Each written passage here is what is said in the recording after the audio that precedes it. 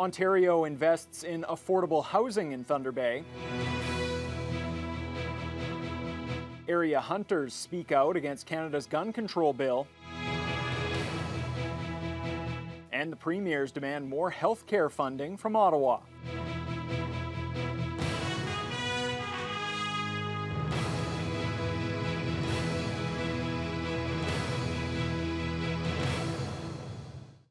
Good evening and thank you for joining us. The Ford government is working with Delico and Matawa to bring 16 new affordable housing units to Thunder Bay. MPP Kevin Holland joined officials from both organizations today to announce funding for two separate projects. One of them includes funding from the DSAB for transitional housing for people struggling with addiction and homelessness. Riley McManus reports.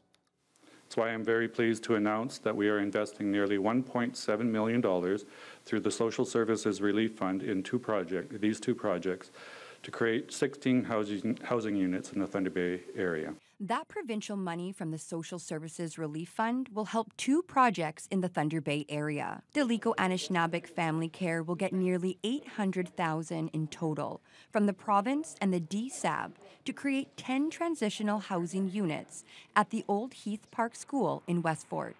The clients will also receive additional support for addiction treatment and substance use. Assistant Director Christine Stasiuk details how their housing units will work. Everything that, or anything that the youth identifies a need, we can 100% put in because we have it all. We have aftercare, wellness, sobriety. We have clinical services like psychiatry to help with ODSP or DSO. So we have everything to wrap around while they do live in a safe, supportive housing environment. Matawa's non-profit housing corporation, which also partners with Ontario Aboriginal Housing Services, will create 6 housing units at this empty lot on McLaughlin Street for couples or smaller families in Thunder Bay who identify as Indigenous, Métis, or Inuit. Matawa CEO David Paul Achny-Penescum says it's been almost 10 years since they acquired that property and finally have it zoned for this purpose. The 6th unit that we're building, we have been, actually looking at this for a long time now, and we're finally glad to see this happen. 3 units are going to be they are pretty well on a floor level, but we also have 3 units that are going to be accessible to people that have mobility limitations, and that's what we're very happy about. MPP Kevin Holland says in order for the government to deal with homelessness, mental health, and addictions problems in our community, having projects like these are extremely important. Projects like these and fundings like the one we announced today is a good step in creating that housing that's required for our more vulnerable in our community. So it's a really great news item for us. Over the last 4 years, we've invested over $11 million through Thunder Bay Social Services Administration Board. So there's a real commitment to tackle the issues that we have in Thunder Bay. The goal is to have the units completed by March 2023. Riley McManus, TBT News. A pair of Thunder Bay murder suspects appeared in court today, one to hear sentencing submissions for how long he could be sent to prison, and the other to hear his verdict. 29-year-old Peter Kiash was charged with uttering death threats, forcible confinement, and second-degree murder in October of 2018, following the stabbing death of 32-year-old Irene Barkman at a Dufferin Street residence. Today, a judge found Kiash guilty of all charges. He'll be sentenced next year. Meanwhile, another judge heard sentencing submissions for 26-year-old Jonathan Yellowhead, who was found guilty of manslaughter back in August. 17-year-old Braden Jacob was found dead at Chapels Park in December of 2018. The Crown wants 10 years in jail, while Yellowhead's lawyer is asking for 3 to 5. A decision will be made early next year. The full stories on both cases can be found at tbnewswatch.com. The Trudeau Liberals' amendments to Bill C-21 have gun users across Canada and here in the Northwest up in arms. They claim it unfairly targets law-abiding sport shooters, hunters, and farmers. The head of the Northwestern Ontario Sportsmen's Alliance is now lobbying the 2 local Liberal MPs who insist that's not the goal of the bill. Vasilios Bellows reports. Look behind me at these firearms here on the rack, and the people that are in this store shopping, they're not the people that are on the streets threatening violence. They just want to go hunting. Amendments to the Liberals' Bill C-21 has sparked both controversy and confusion over the past few days, with some sports shooters and hunters disagreeing with the weapons being targeted. The proposed ban on certain semi-automatic rifles often used for hunting is what has many gun users concerned, including NASA Executive Director John Kaplanis. And while the Liberals are marketing C-21 as a way of enhancing public safety, Kaplanis says it's only hurting law-abiding gun owners. Criminals don't care. They're not going to follow any of these laws. They're not following them now. So we see these measures as wrongly targeting hunters. They do not do anything to target crime on the streets. So that will continue. It's not hunters and trappers and farmers that are doing it. That's the reality. Bill C-21 focuses on a regulatory ban on what are being called assault-style weapons, though the government has yet to nail down a definition for this.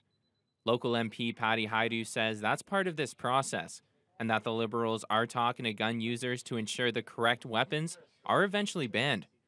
Make sure that we're consulting with hunters, that we don't end up with commonly used guns that are necessity tools that are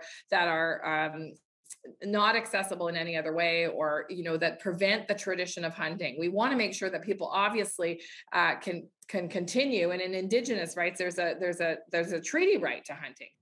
Thunder Bay's other MP, Marcus Pawlowski, calls the issue of banning firearms highly complex and difficult to find a middle ground where all groups are satisfied. Pawlowski says his government's amendments were not perfect and that it's time to go back to the drawing board. Some people who want to politicize this, they say it's an attack on hunters. It certainly wasn't intended to be an attack on hunters. Now, did we get the line right? No, I don't think we did. And I think there's a recognition that we didn't, and that's why it's being reopened and we're relooking at it again. Bill C-21 is currently at the committee stage, where it will be studied by a small group of parliamentarians, who will also hear from interested individuals or groups. Vasilios Bellos, TBT News. OPP in Sioux Lookout have announced a major drug bust valued at nearly $500,000. On Wednesday, the OPP Street Crime Unit and NAPS executed a search warrant at a residence on King Street in Sioux Lookout. Officers seized a large quantity of cocaine, meth, and oxycodone with a street value of about $450,000. Cash and stolen items were also recovered. 2 Sioux Lookout women aged 33 and 29 now face trafficking charges. Planning continued this week for a long-awaited access road to Martin Falls First Nation. The consultants in charge of the project held a pair of public input sessions and also provided an update on when things will move to the next stage. Jonathan Wilson has the details. Public forums were held both in Geraldton and here at the Norwester Hotel in Thunder Bay to show the latest information panels for the proposed Martin Falls All-Season Community Access Road.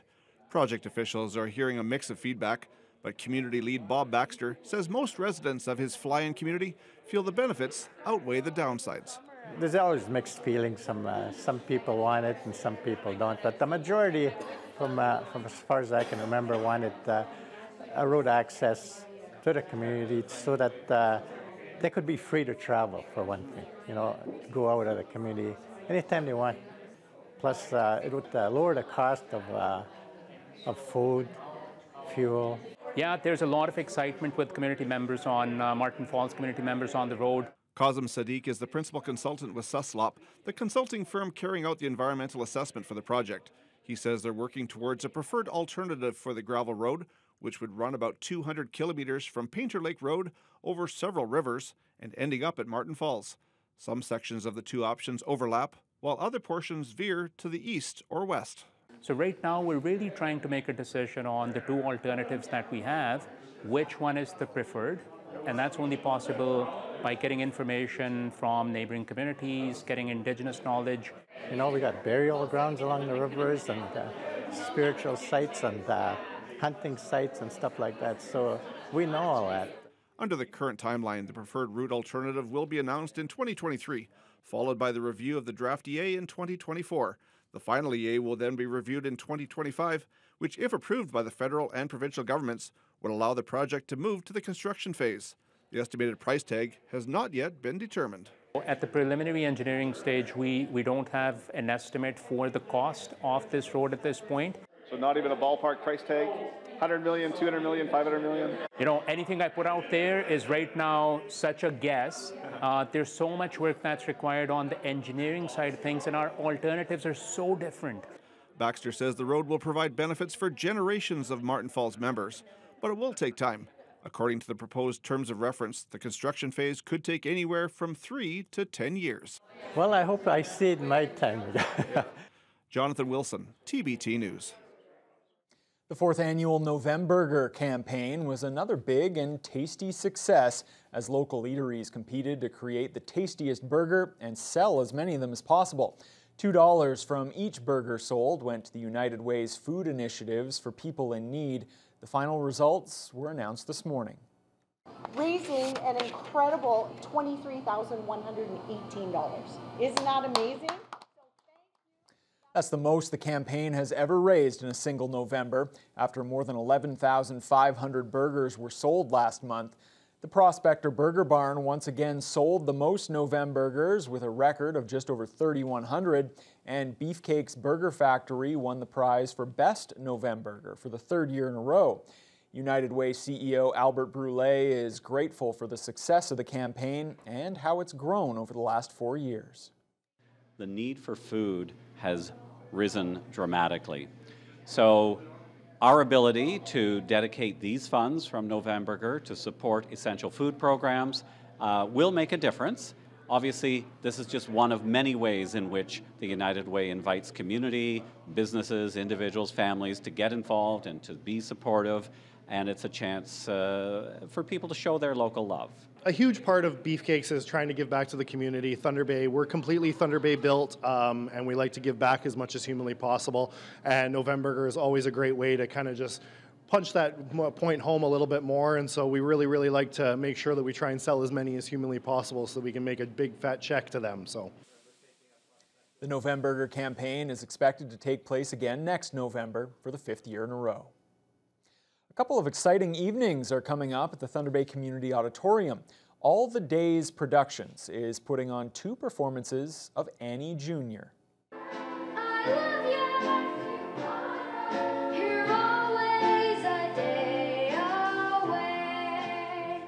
The show is very similar to the classic musical, but features more than 50 local actors, dancers, and singers, all between 7 to 18 years old. And there's 2 chances to catch the musical, with shows tomorrow evening and on Monday at 7:30. Director Marcia Arpin says the musical captures the spirit of the season with a little something for everyone. Thrilled to bring back a family classic, and it actually has a Christmas tone to it too, so it's a great way not only to bring the children back to stage, but also to celebrate the holidays with a family-friendly performance. This one's kind of special because it's the youngest cast that we've ever had. And so it's really cool to see kind of the younger generation get to do what I've been doing for so long and what I love so much. It's a really cool experience because you get to hang out with the older cast and the younger cast, and it's really cool to see how they work differently. Tickets for Annie Jr. can be purchased on the auditorium website. There's just over 2 weeks until Santa Claus comes to town, and the Christmas spirit was on full display last night on Frederica Street as Westfort Wonderland brought the whole neighborhood together. Hundreds of people took advantage of the mild temperatures and hit the street to take in all that the holiday festival had to offer. That included sleigh rides, hot apple cider, and for the little ones, old St. Nick was on hand to hear all their Christmas wishes. Given that this was the Westfort Wonderland's first year, organizer Mark Nowak was blown away by the turnout. We knew we'd get a fairly decent crowd, but we're completely overwhelmed with the number of people that are here. I mean, it's we're not even an hour into it, and the street's full, and kids are enjoying themselves, parents are having fun. It's perfect. We're very proud of the fact that we can bring the community together at different times of the year to kind of celebrate the uniqueness of being Westforters. Well, Fiona, it warmed up just in time for the Westfort Wonderland. Will that continue? Oh, well, it got even warmer today, that's for sure. After a low of -16 and wind chills around -19 during the overnight hours, temperatures have been, albeit slowly, rising steadily all day to a high right on the freezing mark under a fair amount of clouds, mostly cloudy or completely cloudy and overcast were the sky conditions today, but winds were very light from the southeast, 9 to 18 kilometers per hour. So when we hit that freezing mark, really no real wind chill to discuss. Everywhere else also saw some warming temperatures to varying degrees. Fort Frances is currently at their high for the day of -4. It's been fairly clear today, and wind chills are currently hovering around -9, but there is snow on the way, as is the case for Red Lake. Now, they've had some freezing drizzle in the last couple of hours. It's a little bit of a break right now, just a lot of cloud, but that freezing drizzle is expected to continue for a few more hours. Currently at -8, the wind chill is making it feel like -16. Eastward, it gets a little cooler. Pickle Lake at -12, -10 in Armstrong and Greenstone, where they've had light snow pretty much all day. Wind chills are currently hovering at -18, but this is an improvement compared to yesterday and continues to see warming temperatures. Marathon currently at -6, and Sault Ste. Marie is experiencing mostly clear skies at this time. They topped out at -2. They're currently starting to cool down again. They're at -4 and a wind chill of about -7. Here in the city of Thunder Bay, it's really not going to get a whole lot colder than it is right now. Only a few degrees. -3 is going to be our low tonight under some low cloud. And despite the winds, it's really not going to see much of a wind chill. It might feel like -4, -4.5. So all in all, not really worth noting. But there is definitely some snow on the way, and with it, a lot of warmer air pushing into the region. And while the snow is going to be brief, the warm-up, that's going to last a while. And I'll have more details later on in the news hour. Okay, thanks a lot, Fiona. Well, we continue to hear all about the healthcare crisis that's affecting hospitals across this country. And today, premiers renewed their call for more healthcare funding from Ottawa. We'll have all the details as your Friday News Hour continues. Running around and, getting run around in circles for the last 4 years.